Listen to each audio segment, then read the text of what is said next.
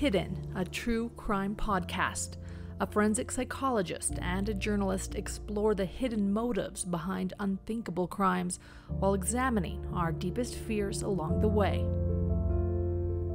This is Dr. John Matthias. And this is Lori Matthias. And we're happy to be here with our fifth podcast because that means the world has not ended. Yeah, right.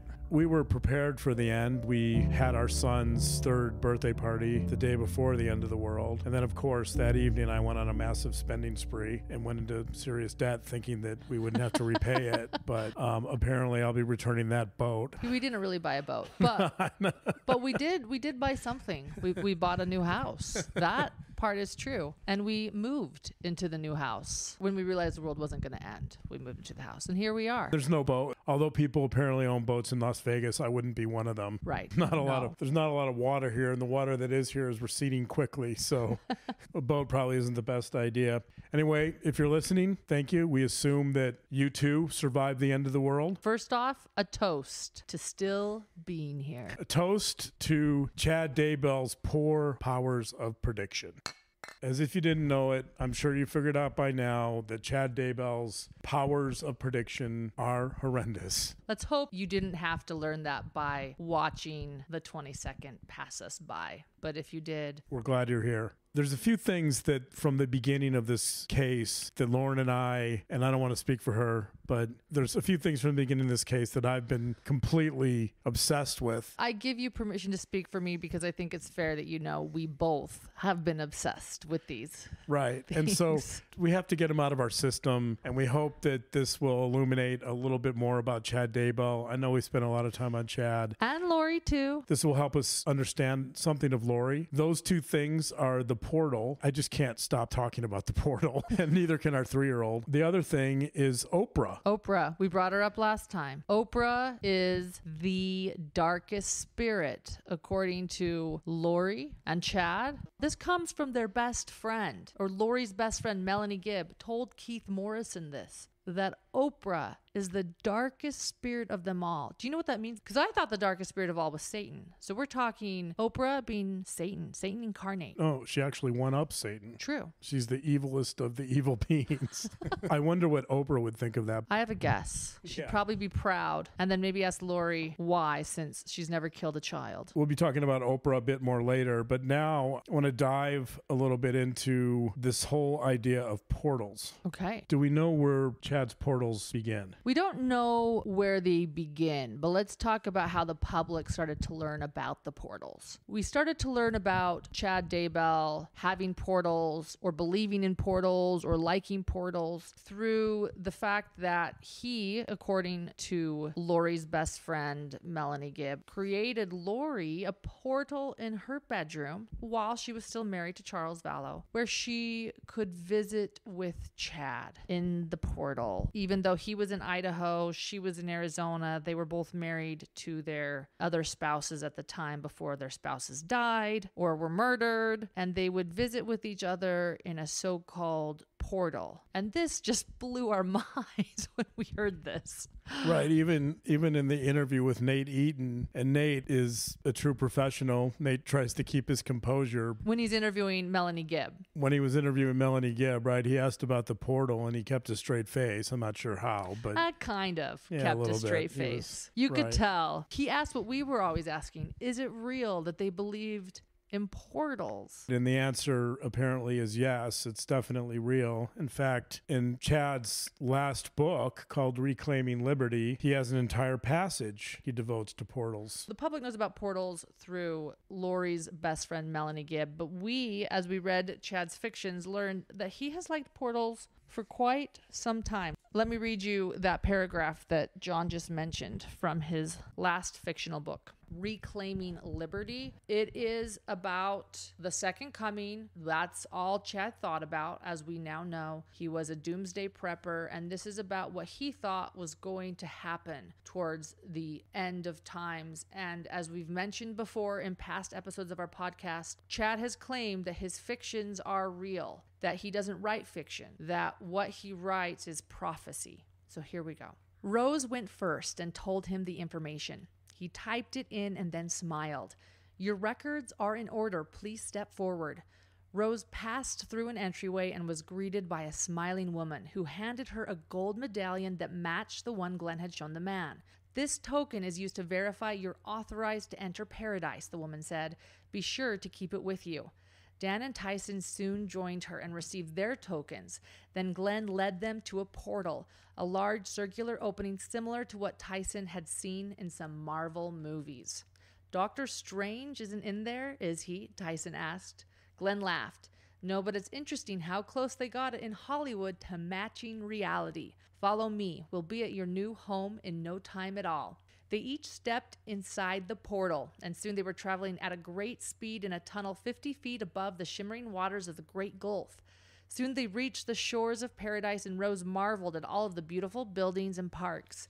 She saw hundreds of people in white robes walking or chatting in the streets. "Everything looks so pristine and clean," Rose said as they passed above several sparkling communities. "So is this ours?" Dan asked, feeling overwhelmed with gratitude. "Yes, you actually built it yourselves through the good Christian lives you led on earth." The portal came to an end on the front lawn, and they stepped out onto the grass.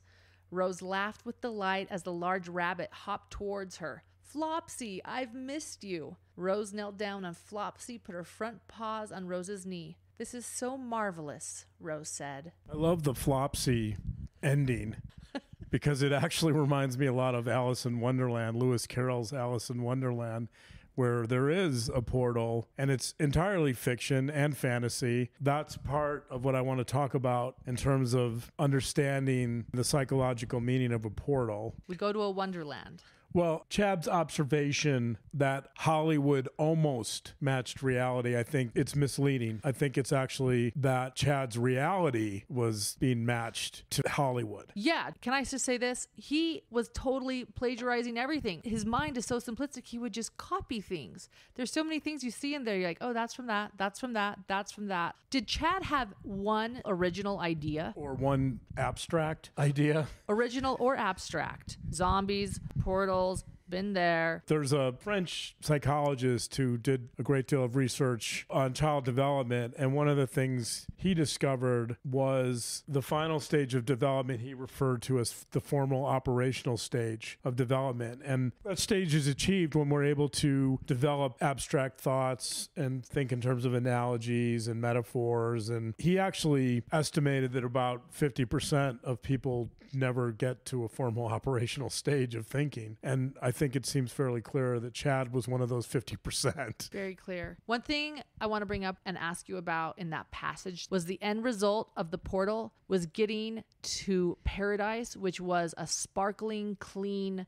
white community. Did you see that? Did you read that? What's that about? So paradise is essentially Pleasantville? There's so many directions I could go in with that, but it's interesting because that idea, a sparkling, pristine community, it's consistent with another psychologist who studied moral development in children. It's consistent with one of Kohlberg's lower stages of moral development, where everything is divided into black and white or good and evil or clean and dirty, right? That things are light and dark. Things are broken down into the most simplistic elements. Here's that quote one more time. "Everything looks so pristine and clean," Rose said, as they passed above several sparkling communities. "So this is ours?" Dan asked, feeling overwhelmed with gratitude. "Yes, you actually built it yourselves through the good Christian lives you led on earth." So in other words, our reward for being good is a perfect, clean, pristine community. That speaks to some of the ideas we talked about earlier about Chad being a deity, that if you're a deity, then nothing is ugly or deformed or imperfect, right? It kind of picks up on that theme about what's the ultimate form of perfection? What's the ultimate expression of divinity? It's something without impurities. As someone who thrives on chaos, it sounds like I don't want to be in paradise. Sounds like that's not the place for me. I don't know if that's a place I'd like to live for the rest of eternity. Then maybe you need to rethink that, because if you don't want that, then I presume you can join Oprah somewhere. You and I have been talking about portals now for months. Have you found any research on any criminal that believes in portals? No criminals I'm aware of. Like I said, you could find the Mad Hatter in Alice in Wonderland, and you can probably pick it up in Narnia. But there is research on the paranormal. I would consider a portal to fall within the realm of paranormal research. Probably the most interesting study related to a portal in the psychological research was conducted by Harvey Irwin in 1991. It's still probably one of the best studies looking at the paranormal. What Irwin discovered was that there was a strong correlation between belief in the paranormal and fantasy proneness. It's fairly obvious from Chad Daybell's musings about the portal that he is very fantasy prone, which is ironic because he denies that any of this has to do with the imagination. The irony there. Right. The irony is that he's extremely fantasy prone. This is all a huge fantasy, and yet he treats it as if it's literal. Which is what explains Chad Daybell. I don't believe in fantasy. My fantasy is reality. Right, exactly. That he's mistaking this fantasy proneness for something real, and not only real, so real, he's willing to murder. Kill children over it. And his wife of almost 30 years. Another interesting thought, since this is the Hidden Podcast, and we're going to take you below the surface, way below the surface.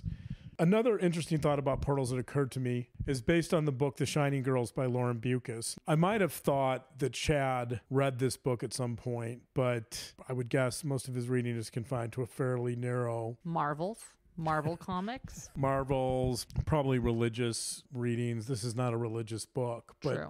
The basic idea in this book, The Shining Girls, is it's about a serial killer who is able to time travel to avoid detection. And so I wonder, I've had the thought that maybe somewhere in Chad's fantasy world, he created the notion of a portal because he felt as if he could get away with crimes. You know what? There was a commenter on Facebook that had an interesting idea, which is... when the bodies were being discovered in Chad Daybell's yard, Chad Daybell was watching police. That was confirmed by multiple witnesses. He sat in his car across the street watching police officers find these bodies of JJ and Tylee and just sat there watching them. And then the moment that the police were seeming to find the exact location of the bodies and were discovering the human remains, Chad Daybell took off in his car. And that was also confirmed by several witnesses. Well, this commenter on Facebook said that she believed that Chad was watching, believing that angels would protect the area where the bodies were, that the police were not going to find the bodies,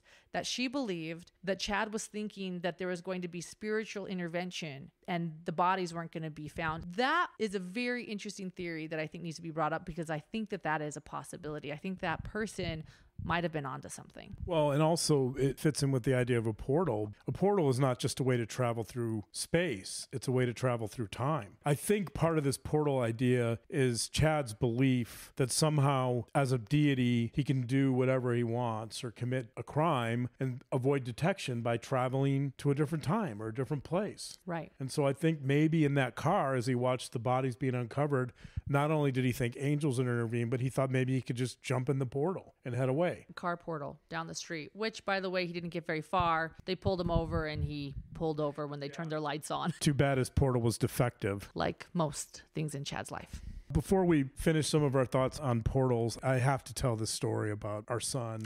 We were eating dinner one night and we were talking about portals and he didn't understand it. And I tried to explain it to him.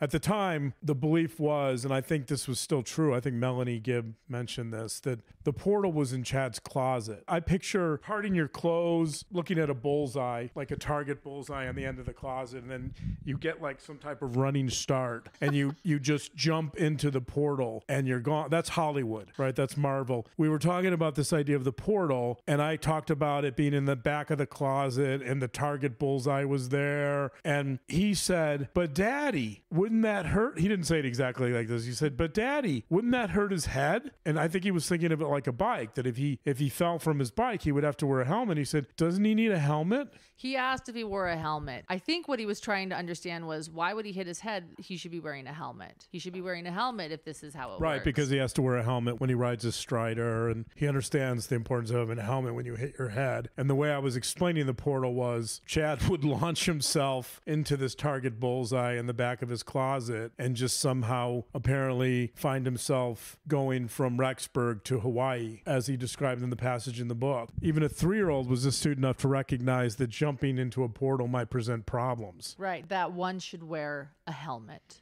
when using their portal. And it's pretty good advice. Now that we reflect on it, I think Chad probably would have been a lot better off if he had worn a helmet. One of the comments on a blog I wrote that talked about this story was, well, maybe he had a traumatic brain injury because he didn't wear a helmet. Maybe so, not wearing a helmet, entering his portal. And John did just mention his blog post, so I'll quickly say this. In our last episode, we said we were going to have his blog post up with a fabulous new episode.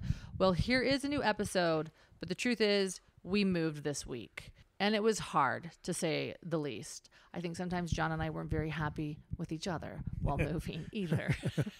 Moving stressful. Here we are doing our podcast. Connecting again. On a bunch of Home Depot medium-sized boxes with tape on them, and we still don't know what's in them because our father-in-law, who was very helpful, packed them but forgot to mark a bunch of boxes. So if he's listening to this, I wish I could tell him what boxes that our laptop is now perched upon. But we love you, Dad. Yeah, thanks for the help. I think before we move on from portals, there's just one final thought I have to mention, which has been bothering me a lot, and that is, can Chad use his portal in jail? Is he visiting Lori's cell through his portal, or does it somehow get disabled? It's a good question. According to multiple sources, they are both spending a lot of time in their separate cells reading scriptures. It was reported that on the last day of the world, last week, Wednesday, that they both continue to do what they always do, which is reading religious books. And that's a good question. Are they visiting each other? And do they have a closet in prison? Can the portal be set up somewhere that's not a closet? Can you paint the target bullseye on a bunch of cinder block walls and get the same result? I don't know. Anyone have any ideas? In fact, anyone listening, let us know your thoughts on how you think Chad and Lori's portals work, because we'd love to hear your ideas. We're still figuring this out. The portal piece is just going to remain an obsession for a while because it's so bizarre. Let's use that as a segue into the next piece of this puzzle. We love a good segue. And that's Oprah. Oprah. I love Oprah, by the way. John, I think, knows this. Maybe not. I came from the Oprah generation. The girl who came home on a Thursday from high school and sat and watched Oprah at 4 p.m. and didn't miss a show. I was raised on Oprah. I love Oprah. And I wasn't, but I did watch a few episodes here and there. I thought it was interesting. We'll talk more about that in a moment. So what is it about Oprah that apparently gets under Chad and Lori's skin? I have a few ideas. Okay. Well, one thing we both know about Lori and Chad is they had delusions of grandeur, that they believed they were powerful, that they believed that they were leaders of the 144,000, the New Jerusalem. They would lead children warriors to fight for righteousness. To me, so my thoughts are that Oprah is a powerful woman, and it comes down to jealousy. It's as simple as that. Oprah has to be dark because people look to her for advice and think that she's wonderful and she's rich and she's famous.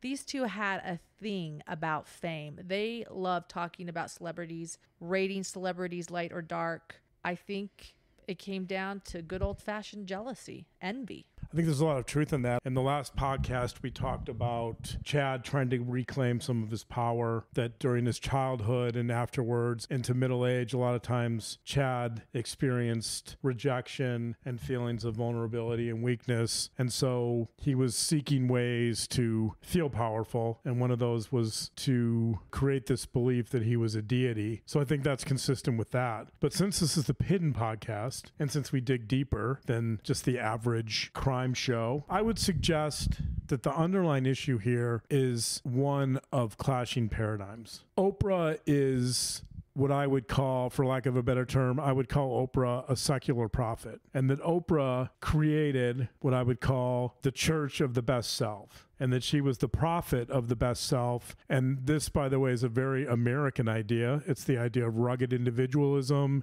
and self-reliance and independence, and it's the idea of conquering the West and conquering the world and conquering everything. Oprah's focused on the individual. She's secular, and Chad Daybell is not. Chad Daybell's leading a group of pristine soldiers into the Jerusalem that take their directions from God. Everything is predetermined. Everything is set in advance. Chad Daybell's pulling visions back from the other side of the veil with the knowledge of the future, or he was at least until he lost all credibility on July 22nd. But the point is that Oprah's worldview and paradigm is in direct contrast to Chad Daybell's, and in some ways it's a threat. Because if Oprah's right, if the church of the best self is the paradigm that fits reality better, or at least our current circumstances, and Chad Daybell's paradigm of prophetic guidance and divine intervention is less accurate, then he's wrong.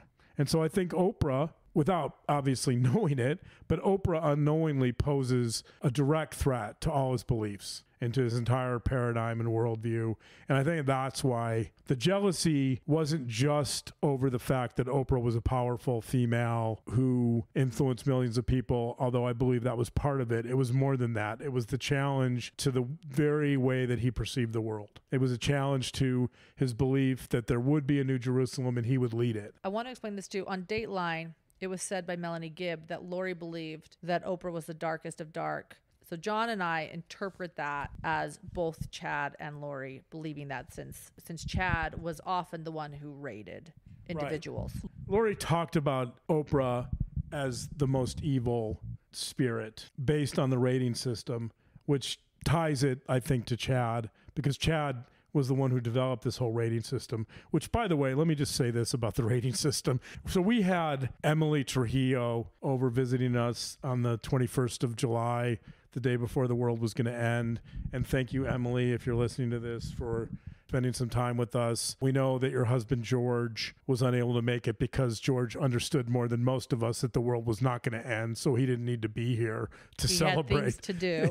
He had real people to see. Right. He had real work to do. Unlike some of us that were taking time out midweek to celebrate the end of the world and to buy boats. But Emily stayed with us, and several times we talked about this case. We talked about Chad. Both of us numerous times brought up this rating system and how absolutely absurd it is. We've talked about this before, but this idea that somebody could be a 6.3582, how many decimal points do you need here? We get that Chad's system is scientific. Actually, it's pseudo-scientific, but he's trying to make it more scientific. I think there's also something else in this rating system, which is legitimacy. He's coming up with more and more decibel places to create the illusion that this system is real and legitimate. It's as if the Library of Congress is categorizing everyone.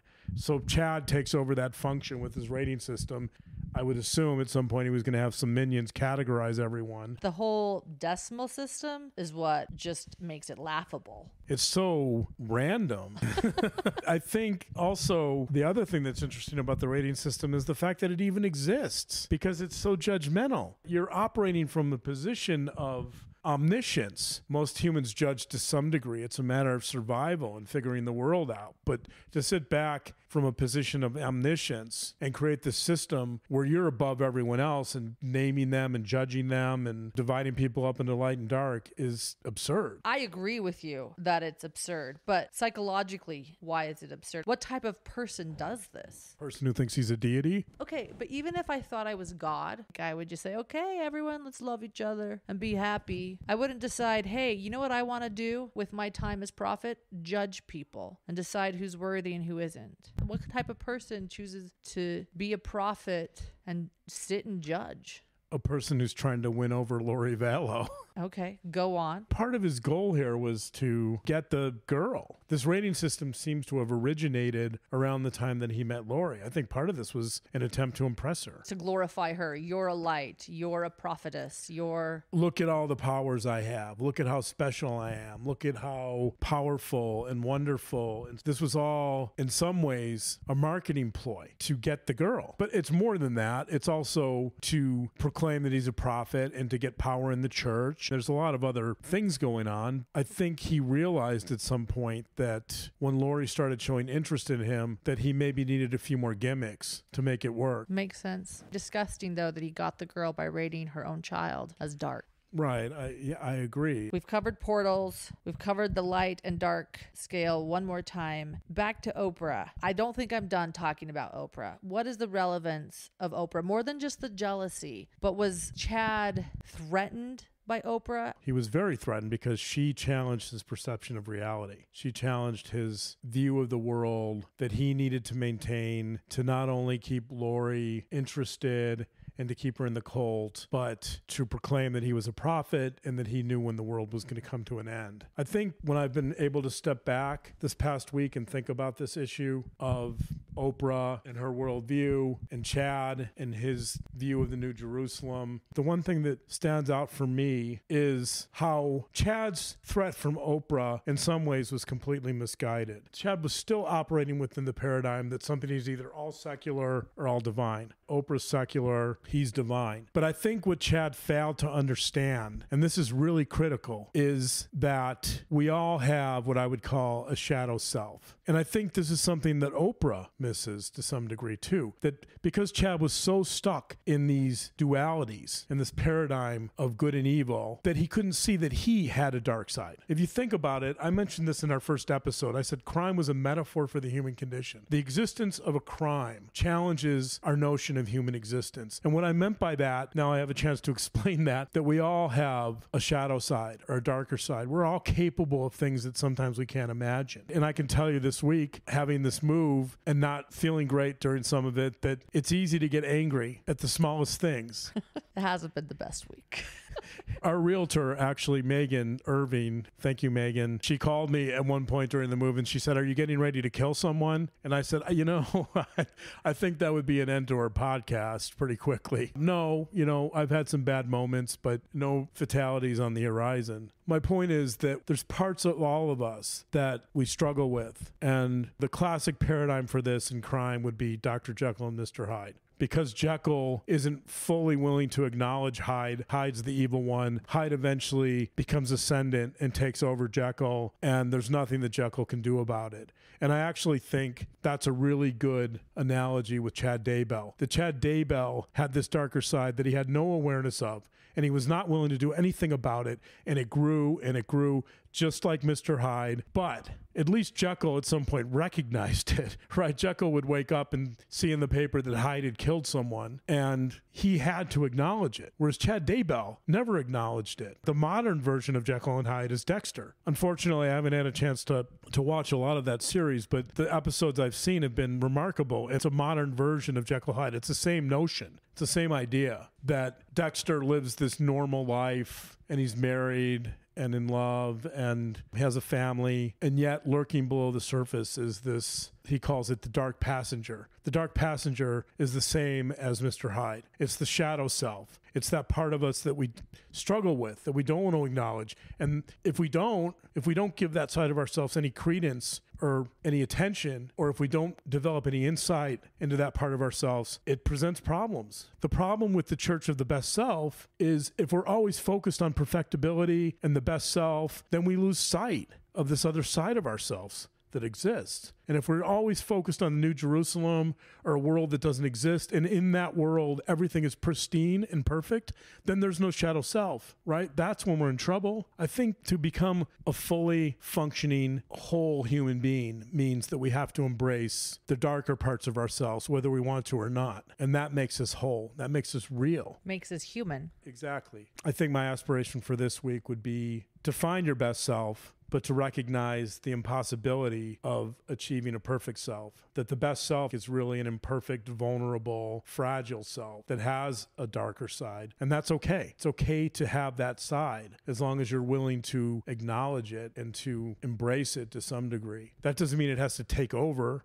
Embracing your shadow self doesn't mean go out and kill someone. The basic concept behind the shadow self is that human beings, to some degree, are all capable of violence. That aggression is hardwired into our brains to some degree. Aggression is hardwired into our brains from an evolutionary standpoint. It has a lot of survival value. It's been used by different species for many, many years to protect themselves within their small groups. It's been used to protect themselves from predators and enemies. That I would argue aggression is fundamental to who we are. One of the interesting things in this case is Chad Daybell lives in this fantasy world. He's created this utopia where there is no aggression, where everything is pristine and clean and everyone is kind to one another, and it's filled with love and kindness and charity. I don't think that's consistent with not only how we have evolved as human beings and how our brains are, but human nature in general. Right. The sparkling community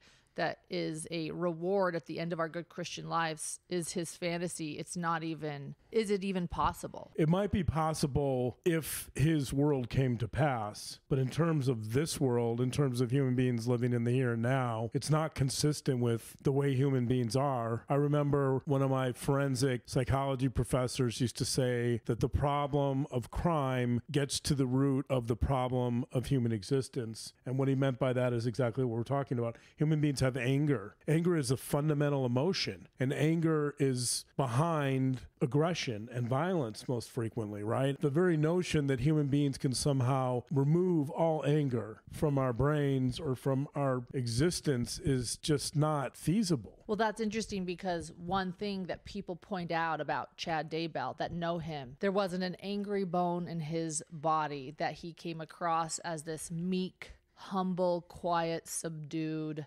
man. Proves my point exactly, that lurking beneath all of this calm exterior is a very angry, vindictive, vengeful side that he had no awareness of, that obviously came out in a different form. Lurking beneath this calm, tranquil exterior was a darker self filled with anger, aggression, and vengefulness that came out later. So are you saying that when we meet a very meek, humble, submissive person, we should be afraid? If you look at the history of crime or true crime, oftentimes those are the types of people that show up. Jeffrey Dahmer was one of those characters. Everyone saw him as very passive and submissive and humble and quiet. It's the cliche about the reporter knocks on the neighbor's door and says, "Oh my gosh, what did you think of Jeffrey Dahmer?" And the neighbor says, "Oh, he seemed like such a nice guy," right? That's what we're talking about. Being a nice guy has value in society for sure, and it's important. We all want to be nice and kind and loving, of course, but we also, I think, need to acknowledge our baser instincts like anger and aggression, and if we don't, it's going to be much harder to control them. The person that doesn't acknowledge those things is the person that's going to go off on a tangent and is going to be the person that flies off on a handle at the smallest provocation. Is what you're saying then that our best self is to understand all of our emotions, even the anger, even the darkness? That is our shadow self? Yeah, the anger, the shame, the sadness, all the emotions we don't want to deal with, the negative emotions. In the end, the shadow self is really some version of all of our negative emotions that we try to push away, because those are the emotions that can come back to haunt us. Those are the emotions that will show up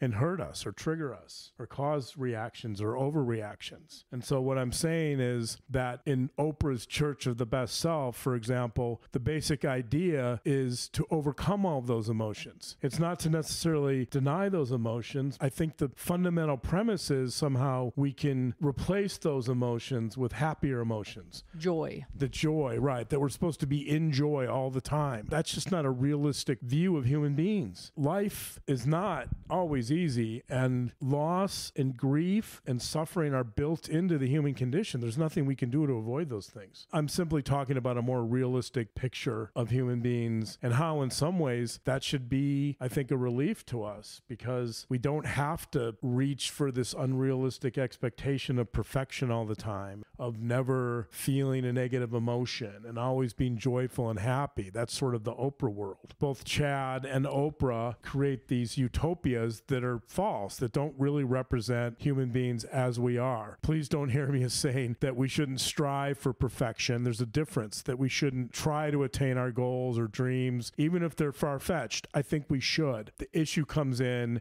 developing the expectation that we're striving for something that's unattainable, like Chad's utopia, unattainable. He's reaching for something that's a pure fantasy. We can set really high goals, but we have to recognize the limitations of ever achieving those, or in some cases, if we're striving for perfection, the impossibility of doing that. We all know that cliche by the positive thinking guru Norman Vincent Peale, who said, shoot for the moon, and if you miss, at least you'll land among the stars. I remember having a professor who talked about the issue of positive thinking. His statement was, we should shoot for the moon, but be aware of the fact that if you miss, you're probably going to be jettisoned out into the abyss and the endless void of space for eternity. The Peale comment has value, but it also has limitations, that we can't lose sight of the fact that there's risks. If you're shooting for the moon and you're shooting for perfection and you're shooting for something that's unattainable, there's risks. There's a downside to that. It's not all joy all the time. And you might not just be satisfied when you're among the stars. You may not want to be among the stars. Especially if they're pristine and perfect. If they're Chad Daybell. Definitely don't want to be there. My aspiration would be to find your best possible, imperfect, fragile, vulnerable self, and to recognize that's fine. It's fine not being perfect. It's fine not wanting to live in a pristine, shining, shimmering... a fantasy world. Yeah, not to live in a fantasy world. To live with the reality of the fact that we're human. Which is what we keep coming back to when it comes to Chad Daybell and Lori Vallow. Right. That it's okay, everyone, to be human. Raise your hand. I am human, and that is okay. It's beautiful. And so I've noticed that dinner is wrapping up. On our Home Depot boxes. We're both exhausted. We weren't sure we were going to be able to find the time to do a podcast this week. But we pulled it off. I've actually had a few people write us and say, when does the next one come out? Before we started this, we said, we've got to keep going. We have to be consistent.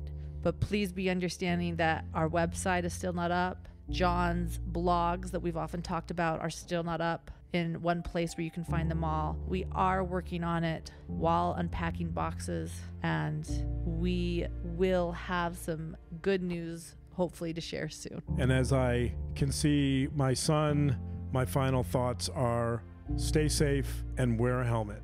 Always wear a helmet, which is what we tell our son. I wish people had told that to Chad more often when he was younger. Don't make the same mistake, and always tell your children and your children's friends to wear a helmet, and hopefully we can stop. Especially if they're going to launch themselves into a portal at the back of a closet. Our Facebook page, Hidden a True Crime Podcast, or at Hidden True Crime. Twitter is at Hidden Crime, and our Instagram is at Hidden True Crime. And as we've said before, our website is coming soon. It will be hiddentruecrime.com. Until then, please tell your friends we're saving a seat for them too. Until next time, good night. Good night.